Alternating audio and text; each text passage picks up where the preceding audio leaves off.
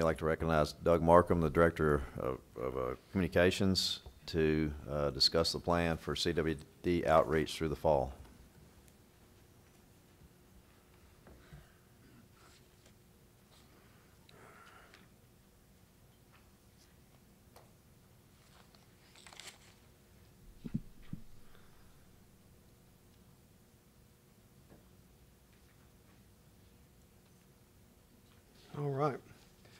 All right, Commissioners, thanks for having me here.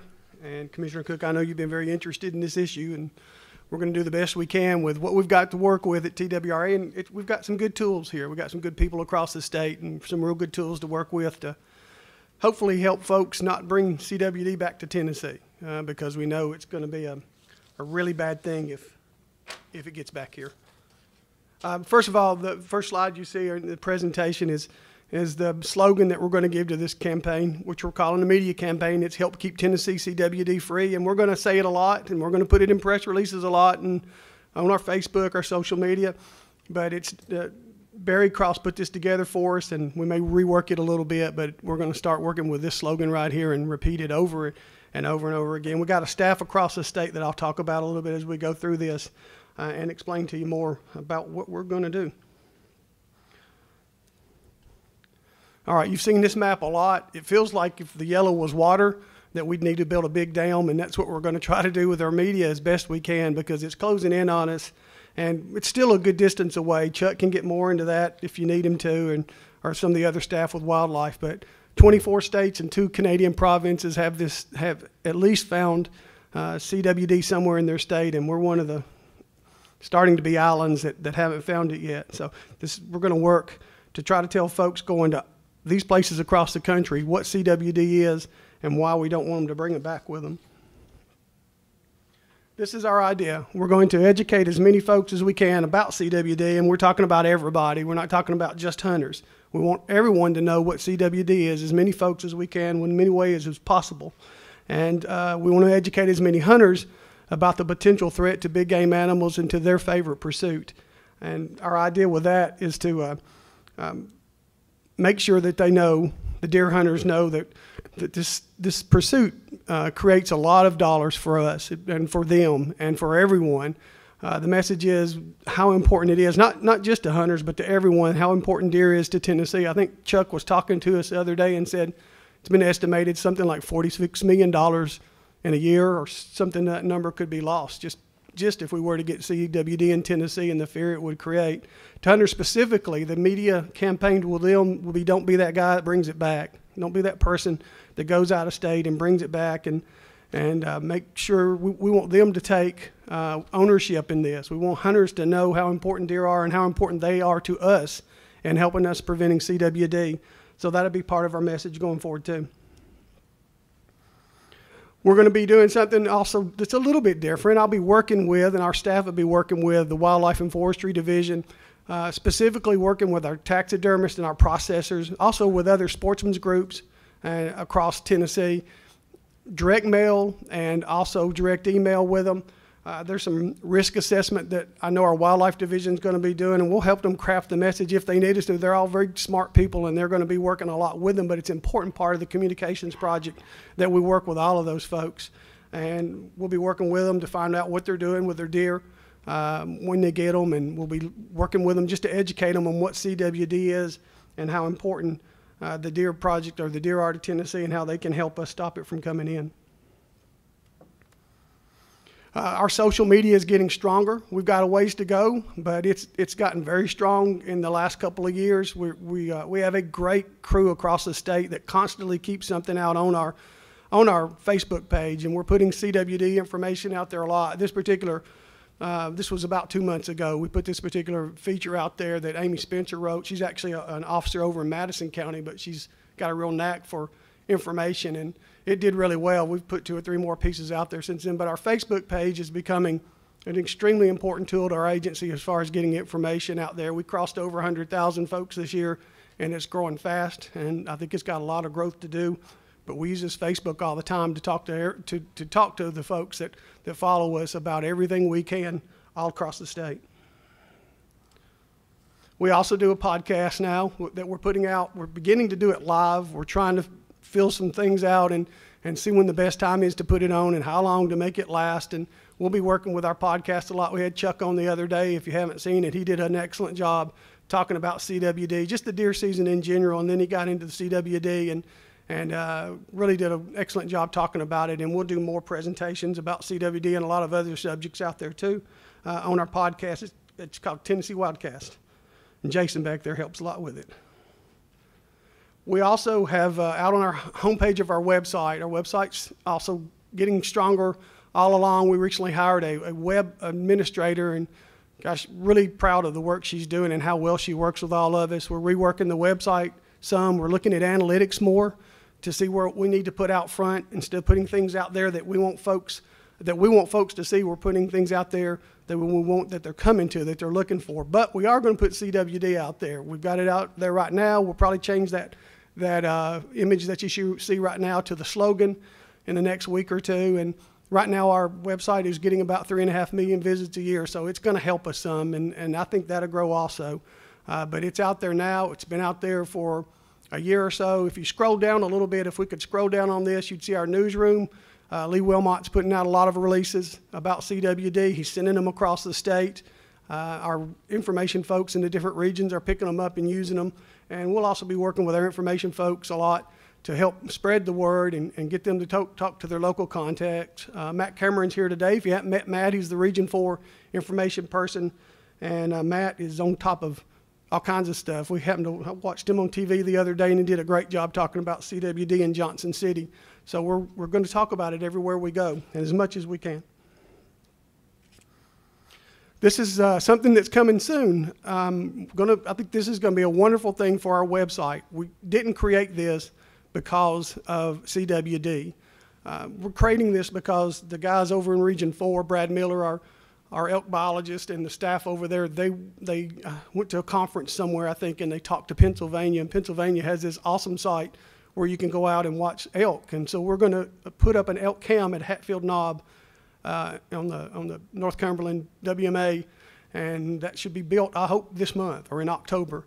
And hopefully we will be able to start broadcasting at the end of October to November sometime. And at some point after that, I don't know if the elk will come out, but we're going to have this stuff running 2 or 3 hours a day.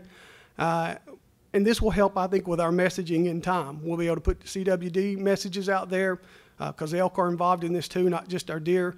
And it also will help us create support for our elk. But we're looking forward to this. We've never tried anything like this at TWRA, as far as I know, but this is going to be something that's new, and I hope nobody steals our camera. I don't think they will. We'll see them if they do. Okay. This just started. We sent our first newsletter out the other day. Y'all very aware of it. I know Commissioner Cox, you're very aware of this. This is the new newsletter that we have. Sent our first one out the other day to lapsed hunters. Don King can talk about that more and how we're doing with all that. But it's just the beginning of this great way to reach more folks and to make our contact list grow. We're doing it through Gov Delivery. It's known as Granicus now. Granicus is a company that bought Gov Delivery. And you can see they can design what we want to. This is just, I had the lady there mock this up for us. Chronic wasting disease may or may not be one of the topics that we have our folks interested in getting our newsletter received. We probably do something more like for hunters, but we'll send, if something came out on CWD, we'd probably hit the button to go to everyone. But it's another way to reach. In the end, if we can do anything like Georgia, they reach over 1 million folks with their newsletter. We're not there yet, but we're just getting started, and we think we can be. Okay, we're also going to be working with Brant. A lot of you sit in the meetings with Brant, our new vendor. Not that new anymore. They got 1 year starting right about now. A little bit, I think they started last Halloween. But Brant came in and gave us a great presentation on what they could do online with information as part of our media campaign. And this is one thing we're going to do. We're going to put a message out there specifically to big game hunters right now. We might do more later on. Mike May, of course, is our former chief of information technology, believes that we need to stick with, and I agree with Mike, that we need to stick with big game hunters and do them because we got 4 or 5 messages out there already. As messages drop out, maybe we can create more messages for everyone. But right now we're going to target big game hunters with this message. So they come online, they buy their lesson, they go to buy their license, they have to see this message before they can go and purchase their license. It's going to come up and it's going to stop them so they can take a look at it and before they keep going. And in a small way, we still have some of these out here, your grocery receipt invoice or whatever that you got your license on. There's still, I think, about a third of our license agents have these. This is a small thing, but at the bottom of it, we're just going to have our slogan, Keep Tennessee CWD Free, with our website on it, just enough to keep it in their heads and maybe make them read it a little bit as our hunters buy licenses, as everybody buy licenses. And then this is the 8.5 by 11 license that we have. This is the one that you run off at your house that I think people are going to like more and more as they get used to it. It's not been as popular with some folks, a few folks, not many, as they learn about it. But the more they learn about it, the quieter they're getting because it's such an advantageous thing to have to be able to run off your license as many times as you want to. But at the very bottom of it, this is a message you'll be seeing soon. So we know we're going to reach at least, this is, of all of them, this is my favorite because I think this will reach a lot of folks as they purchase their paper licenses and run them off and take photographs to put them on their phone. Okay? And then we're also doing PSAs. The voice of TWA's Don King has been for a long time. Chronic wasting disease affects white-tailed deer, mule deer, elk, and moose populations in many states. We are CWD-free in Tennessee and are counting on hunters to keep it that way. Remember, if you hunt out of state for big game animals, it's very important that you learn the proper way to bring those harvested animals home. New restrictions are in place for good reason. Learn more at tnwildlife.org. Please help us keep Tennessee CWD-free. All right, of course, Don's been doing that for a long, long time, and that goes to several hundred of our radio stations across the state. That Don, I don't think it's been released yet, has it? Going to be released soon. And then the other things we're going to do, we're going to be creating some TV stuff. Barry Cross Agency's been really lucky to get Barry. Barry is doing a great job for us, and this is a 30-second piece that he created.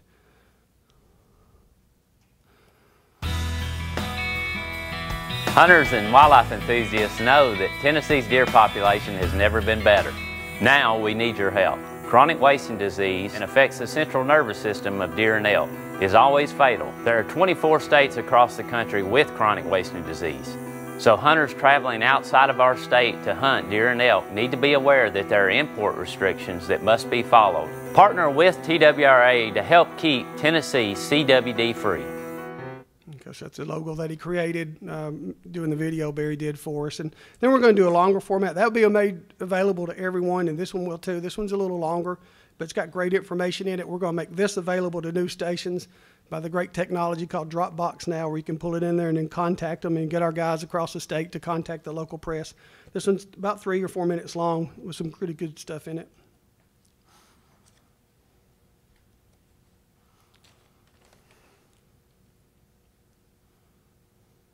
Here.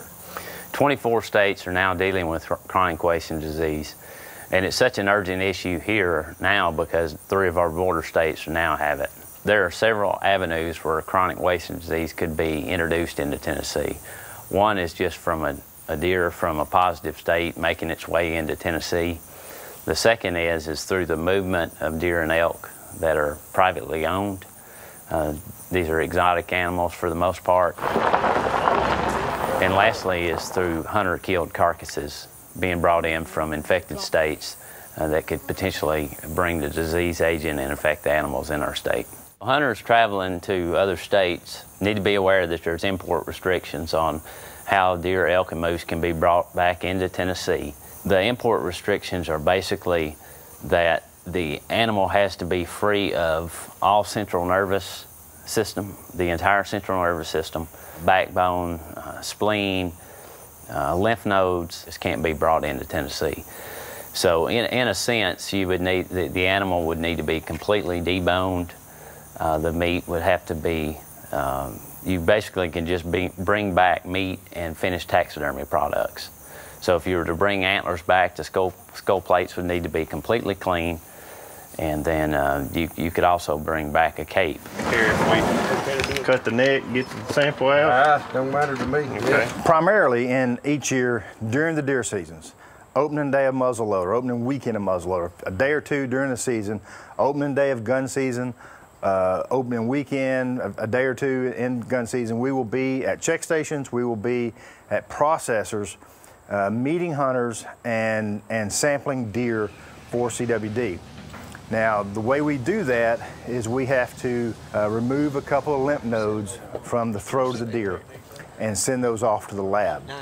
That's where we get the most of our samples, but we also will get samples from roadkill deer or deer that we find throughout the year that appear sick or whatever, that if we can get a sample from it, we'll get a sample. We're being proactive simply because of the impact CWD could have on this state, on the hunters in this state. We have well over 300,000 hunters, deer hunters in this state, and that impacts their recreation. It impacts the economy of this state because those deer hunters spend money every time they have a hunting trip. You've got an economic impact that's estimated by the University of Tennessee of being about $46 million. Chronic wasting disease would lead the Wildlife Agency or its commission to take drastic action in changing the deer regulations from what they are currently, which are very popular and embraced by hunters. They would have to change those in such a way that typically are not popular with hunters. It's going to have a great big negative impact on the economy. It's going to have a huge impact on the Wildlife Agency and how it manages deer and how it interacts with hunters. And then lastly, it's going to impact how hunters, how they care for their animal when they harvest it. This is our proactive effort. This is surveillance. We want to know if we have it. And so in the last few years, we've looked at just under 10,000 deer and elk in Tennessee and tested for CWD. No positives, all negative. Again, this year, we're looking for as many deer as we can get, somewhere between 1,500 and 2,000 deer this year, statewide. If we have it, we want to find it so that we can address the issues. We have a CWD plan in place, and we'll go straight to implementing that plan. If you're a deer hunter this year, pay attention to our Facebook page because we're going to be posting where we're going to be on opening day of gun season, opening day of muzzleloader season. So if you harvest a deer, and if you would come by and let us sample your deer and include your deer in our surveillance effort. For information on import restrictions for deer, elk, and moose, see tnwildlife.org. All right, I appreciate Barry for doing that, and we're almost at the end here. One of the ways we're going to track this and see how we're doing is a new electronic clipping service that we've got, and y'all will be a part of that at some point as we transition out of the old one that you get, News Power Line, and get into this. And it's going to give us a great idea on what's being broadcast across the state, what's being placed in newspapers across the state, even radio shows. If it's aired on YouTube, I found out the other day you can actually listen to it on YouTube. Larry Ray's show we listened to the other day. I don't know if Commissioner Sanders is out there or not, but you can see so much from this new company called Meltwater. They're not new, they're new to us. And they are terrific with the information that you can find out there. We had recently, not too long ago, we had a cute little deer thing on our Facebook that just 2 deer fighting that over in West Tennessee that we threw out there. That also came from Amy over in West Tennessee, and we tracked it 1 week, and it went to 170 million people. So it went all over the country. I don't know why that 1 deer thing or 2 deer fighting was crazy, but it shows you the power of social media, especially as you grow it and especially as you keep it busy, and our staff keeps it busy every day. A few other little things to talk about. Talking to Director Carter when this plan was being put together and outlining, he said we definitely needed to consider the legislature and any messaging too. So Chris Richardson came over to the office and we discussed that. Chris will be handling the legislature. If he needs some help with messaging, we'll be glad to give it to him. But Chris knows the legislature as well as anybody that we know, and so he's going to be making the legislature aware of what's going on with any of the messaging that we have to do. Also hope to work with the Wildlife Federation. Missed him, but Mike came by recently to say hello and talk about CWD, and they're way on top of it. So I hope we work a lot with the Tennessee Wildlife Federation to get the message out with their help too. We have a staff, as I said, across the state. We'll be working with them, so we'll be able to reach a lot of the local radio and TV station. I hope we're on the radio stations that are outdoors soon. We're trying to set something up with Larry Ray, and I hope Commissioner Sanders, we can get on your show. No pressure, but I hope we can get on there. And we'll be working with other stations. And the video you saw, by the way, I don't expect anyone to run that thing full like it is, but if you throw it out there and you give them pieces and parts and you do the work for them, the hope is they'll pick it up, especially after we call them and ask them to do so. But we'll provide spokesmen for them. Chuck Yost is our spokesman really on CWD. We can help him out, and we are going to get a veterinarian, I think, relatively soon, and that person, he or she, will probably become a big spokesman on CWD. We'll continue working on stuff. We are working on a video right now that I haven't seen out there. I don't know if anyone else has made it, but we spent some time with a taxidermist the other day, shooting video with him to show folks what a clean skull looks like and clean teeth look like and what a pelt's supposed to look like. So we're going to put that video out there too and make it available to whoever wants to see it.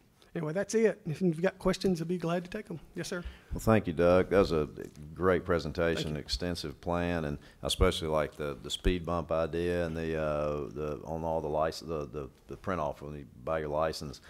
Being that this is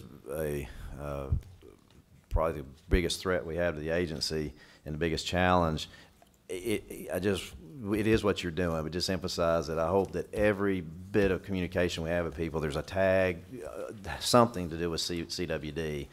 And the thing that I felt was missing in at least what little clips you showed us, Chuck showed, the video that had Chuck in it, he mentioned that, well, it's a neurologic disease and it's always fatal. That's true, but I don't think that's enough. I think people need to know more about the disease. Because when I've talked to people about it, they go, "Oh yeah, that virus thing that's going around." I go, "No, it's not a virus." And people, I think a lot of people go, "I don't even know what it is. Yeah, let's keep it free. I don't want to have CWD. Don't know exactly what it is." So I think we need to emphasize how virulent the disease is, how once it's in the environment, you can't get rid of it. It does nothing but continue to grow. We can't get rid of it. So, I feel like that might be missing. Of course, I haven't seen everything you've shown, but just what I saw here, it feels to me, or I hope we can emphasize how bad the disease is. We'll do that, Commissioner. We have been. We've been doing some of that, but we can do more, and we'll do more. We're trying to get that message to where we don't scare people. We want them to know they're lucky that Tennessee is a CWD-free state, and we have a great state. But then get that message out there too, that how dangerous it can be. And I will tell you that one of the issues I wrote down and jotted down was EHD versus CWD. We're in the time of year right now where it's hard to tell folks the difference between the two. It's confusing. I think that will go away when that frost comes and kills that bug. But we will keep making that difference and keep working on what CWD is. And in my opinion, we shouldn't try to sugarcoat it. I think we need to be very clear what it is, and it is a really bad problem, and I hope we're not sugarcoating it. Yes, sir. We won't sugarcoat it. Yeah. Yes, sir, Commissioner Commissioner. How is the PSA environment now at radio and commercial TV? How is that still a viable way? I know we're talking about, Don, you're doing some PSA stuff. Is it still an effective tool, or has it been sort of, diluted because of the time that or the cost of time on TV and radio? I think it's an okay tool. I think that we're putting stuff out there hoping that they run, and I think they will a lot on radio. Do you have any? Do you have any control over? So what you do is you submit the whatever it is, the information, and then they choose when and how much they. That's they correct. do? Yes, sir. That's Okay. correct. Now, what we did, the longer piece, and Don can address that because since he's been doing PSAs forever, that longer piece, we don't look at that as a PSA. We look at that as we're going to contact them and try to get them use the finished product. But the PSAs, Don. Yeah, as far as the radio PSAs go, we still get a great benefit from that in a free way. Yeah. A lot of the smaller community radio stations play those. We put those out about every quarter on CD, and we've researched, and we have about 80 stations that we send monthly to, so they'll receive those electronically now. Right. So we still get a lot of good airplay in a freeway. Is it mostly AM small stations, or is it FM? It's a good mix. Just about, okay. Yeah, it really is. What about commercial TV? Is there really opportunity there like it used to be, or is it just jammed now? There again, with like Doug said, it seems to be you have a lot better chance if something is more newsworthy. Right. You know, if it's information that the viewers can use, or something that they can tend to make dramatic. Right. And in this issue, they can certainly make it dramatic. And so I think we do have a really good opportunity with the TV stations. Awesome. If I may, 2 comments and I'll be done. I think Jeff is right. I think it needs to go the other way. I think this thing needs to look like it's a dire situation, which it is. And sugarcoating is we shouldn't do that. I think we need to be able to be a little bit more emotional, which is something that you and I can talk about. But if you remember a long time ago with the trash issue, you saw the Indian with a tear, right? And it was an emotional situation that tugged on everybody that saw it. And I think there's maybe a discussion, if with y'all's permission, that we should have about having some work that's a little more emotional. I don't know if it's a kid looking at a dead deer with a tear. I'm not sure, but I think what happens is, and I go back to this PSA thing. What I've experienced is the content really just determines how much you use the PSA, and if it is effective, and if it's something that works for that station, then you're going to have an easier chance. Not that we don't have good stuff. I'm not. Please, I'm not being critical. I just think that there's some input that, if it's okay, we could have that might make it a little more effective. And then lastly, I'll shut up, is who did the logo? Barry, the one there that you're looking at now, Yeah. Barry Cross. Okay, is there a way to make those black letters red? There he is. Okay. Yes, sir. We, This will go to our graphics person next. Barry made this as he was putting together the video. Okay. We're not through with this yet, but I see where you're going with that. Yes, sir. We can okay. do that. Yeah, I've spent a lot of money on research on this kind of stuff, and the more, as you know, it's more graphic and more in your face, the better. Okay. Now, keep Doug, talking. I'm listening. Well, I mean, I just think it needs to step out a little bit, and you know, we can talk about it. I'm not an expert, but I sure have lost a lot of money on what not to do. But anyway, we'll talk about it, Doug. Yes, sir. But thank you for listening to me, and Don, Sure. great work. Commissioner Thank you. Cox. Follow up on what Commissioner Stroud was talking about. Maybe they don't know what CWD is. Maybe if you put chronic wasting disease on there instead of trying to brand it.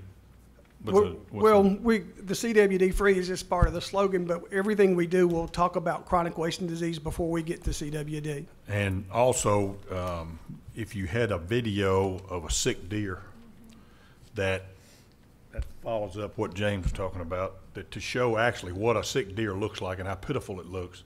We will. You get sympathy for the animal, but then you can talk about what it's going to cost in real money for the state, for tourism, for the agency, for all those things in some kind, not just the elevator speech, but when somebody clicks on it to really read about it, you put what could happen to the budgets. We will do that. And there's a pass out that came down to, he's got some of that information you're talking about in it that's pretty daunting, and we'll be using some of that too. Director Carter handed that to me a few minutes ago from a meeting he's recently gone to. That there's some hope in there, but there's also a lot of stuff that really is concerning. Commissioner King. I noticed on this there that it says strongly consider having your deer elk tested if you plan to eat it. Well, I mean, is that feasible? Well, Chuck, you might want to answer that somewhere. There are folks that are doing it, and I don't think it's terribly But it's expensive. not something the agency does, right? No, ma'am.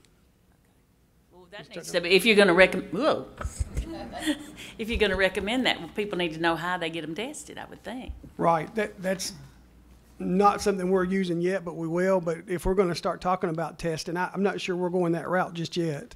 That we're going to tell them to test, but there are folks that know there's ways you can test. And we on the Facebook piece we did the other day with Chuck, one of the questions was, how can we test them and how much does it cost? I don't know the answer to that yet. Come here, Chuck.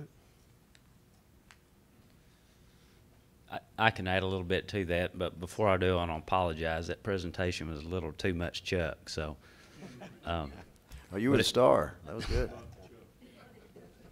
I was thinking we need to recommend a better-looking spokesperson, but the Southeast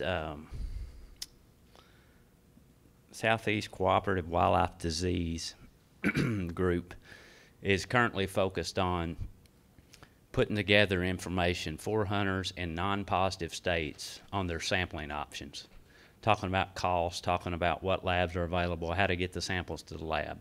So we're involved with that through a technical working group who's focused on that as we speak. So there'll be some content in that regard very soon. Commissioner Swan? Don't go for it. Oh, excuse me. One thing that I saw was when they were sampling it to get the lymph nodes, they were cutting right into the throat, obviously to get the lymph nodes.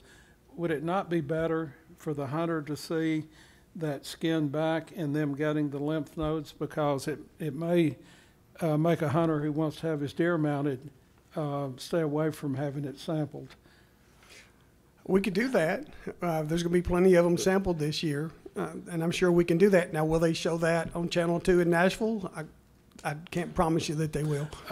Well, of course, digging in is pretty drastic. Number two, I think it would be very beneficial if we had some kind of information to show the hunter how he should prepare his trophy to bring it back into Tennessee to have it mounted. To show how to cape it out and cutting the skull plate, cleaning the brain matter out, and so forth. The taxidermist, the version that we did the other day is a short version of just trying to get something out there to show him, but he has offered his time to go for full deer all the way through the process. So that's something that we're going to do. Okay. Thank you. Yes, sir. I was wondering if there was a way to get on to the big hunting shows that you see that are nationwide. With this information, is that an outlet that's available to us? Well, we could make a contact with them. I don't have contacts for a national show outside of Bill Dance. Bill Dance would do something with us, but it's a possibility. I expect it's being talked about on the big shows. We have some contacts with some folks. We could probably get some way, but I don't have an immediate contact outside of Bill Dance. Okay. Commissioner Sanders? First thing, if you'll give me the PSA from Dawn, I'm pretty sure I can cut through the red tape and air it this Saturday. I know the owner. I think I can do that. Secondly, not discounting your efforts on social media. My concern is there's a lot of hunters out there that don't use social media. I agree. And so I don't want to see us ignore the non-social media users because and I don't know how to do that, Doug. So, but I think of my hunting club, which I've been a part of for nearly 30 years. There's probably less than 5% in that club that use social media, but they're all hunters, and so it's something I don't want to see us lose sight of. Part of what we'll do too, and it's another thing I talked to Director Carter about, is we can reach out through clubs. We can find QDMA or local clubs and talk to them. It's kind of like the bear issue we had, the no dogs in East Tennessee. We've found the local president and talked with him to try to get him to help us with that. I think we can contact a lot of them and help them out. But I'm hoping that they watch the local news too. That's ideas like that and the PSAs on radio. I hope we reach those folks, and I hope the ones we do reach on social media talk. I think that's exposed. I think there's a lot of folks that talk who go on social media, but I do think you're right. I think we got to go outside. We're not just going to rely on that. Commissioner Sanders, where do you think those that don't get their news, how would you reach those people? I don't know. There, a lot of them. I mean, and I've had calls about this hunting guide that we got, And I know that we have stuff in there, but I mean, I have people that read this thing like the Bible. And I mean, that's obviously a good way. And the other thing, and I didn't bring it up earlier, you know, I haven't bought a license since 2005 when I bought my lifetime license. So I'm not catching all of that work that we're doing on the license and stuff like that. So we've got to reach out to those people as well. Again, Doug, I'm not critical because I think we're making great strides. But I'm about as social media conscious as a lot of people out there, and there's a lot of this stuff I haven't seen. And that concerns me with the email accounts and everything I do for my show, and then the social media that I do for my show, that I'm not catching this stuff, and neither is my co-host because he never brings it up in on show prep. So I think we still got a ways to go, and maybe it's a function of money. I'm not sure what it is, but I mean there's a ways we got to take this seriously. Like Chairman Cook said, this scares the heck out of me as much as anything. It should, and we know we have a ways to go. And I think what I showed you today is a lot of what we're going to do. I didn't think of everything. Like we'll put it in our magazine. If you bought, you get that, and there will be stuff in our magazine. We will put advertising in the hunting guide, and would like to put it in the fishing guide. So we will use the kind of things like that to help the sportsmen who might not go to social media. We'll try everything we can, try to get the message out there. And I think we've got to reach out to the retailers too. I mean, this is going to affect their livelihood, and when you start hitting their bottom dollar, they sure pay attention. There's poster ideas going around to go and meet with them, and we'll work with our wildlife officers. I have no doubt that they have some contacts locally, and we'll be working with them a lot too to reach who they can in their communities. And the one thing I say, Bill, is I do think they still read the newspaper a lot. As much as we like to think everybody's gone away from the newspaper, people do read the newspaper, and because we can run a small ad in the newspaper and get more contact than all the other stuff that we've done, and it just still blows our mind. So, Commissioner Gardner? Yeah, I think one of the best ways to reach every hunter is through kids. It's worked on seat belts, it's worked on smoking, and I didn't see anything about the hunter education and expanding this discussion in the hunter education part. I think terrific idea. I didn't think about it. Kids force parents to do all kinds of stuff, right? And that is one way that we can address this and reach possibly some of those people who aren't Facebook savvy or Snapchatters or whatever it is. You know, but we need to definitely include this in some sort of hunter education and bring to the forefront to these kids, and they'll educate their parents on their own. And if we're lucky and keep it out, there'll be adults when we still won't have it. I think it's a great idea. I mean, I just taught a hunter safety class the other day. I would have showed Chuck's video in that class. And I mean, again, it's reaching some, but I had 37 students plus their parents that were there. So, I mean, we could have easily reached 60 plus people with that one 5-minute video, 4-minute video, whatever it was. Any other questions from Commission? Well, Doug, thank you very much. Obviously, you and Don, your staff, have put a lot of time and effort into this, and really look forward to seeing where this goes. But thank you for all your work. You're welcome, Commissioner Cook. Good idea. Thank you. And one last question for Colonel Ryder: is there any increased reinforcement along the borders, or will you be? And also, what's the fine for should someone bring in a carcass from a CWD positive state? Yeah, we'll continue those efforts like we did this past year.